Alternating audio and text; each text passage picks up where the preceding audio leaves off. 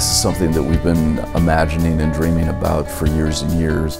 Finally, we were opening the doors, and finally, the community that supported this for all of these years had an opportunity to come in and enjoy the fruits of this labor. It was just an overwhelming feeling.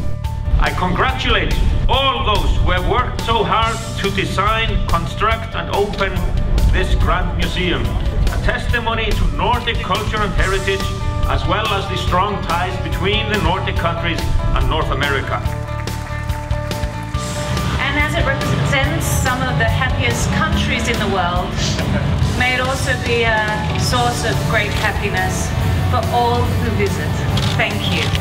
It's wonderful to have the 5 ambassadors, the Foreign Minister of Denmark, the Crown Princess of Denmark, the First Lady and President of Iceland, all here to celebrate the grand opening of the museum. I think members in the entire community have been overwhelmed with the transformation of the Nordic Museum into a world-class institution. The Nordic Council of Ministers have been following the Nordic Museum's journey into this new setting and building since 2015, when we started collaborating with you, and we have been impressed.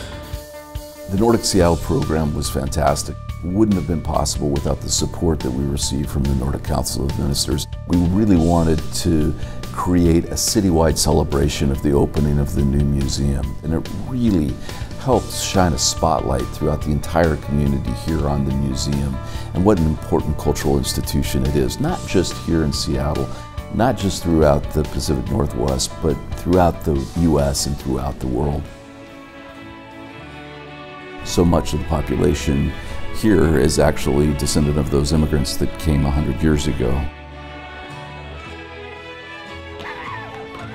So in the new museum, we've used 4 Nordic values: openness, social justice, connection to nature, and innovation, to look at 12,000 years of Nordic history.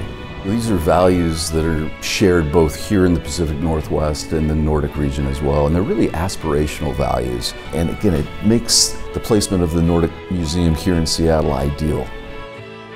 Getting here is just the beginning of the story, and we're thrilled with how successful the grand opening was, and the energy and enthusiasm about the new museum has been incredible. But now we start to move forward with a whole new vision of programming, exhibitions, concerts, films, our oral history project. We built this museum to honor our forebears, our parents and our grandparents, and we did it to inspire the next generation, our children and our grandchildren.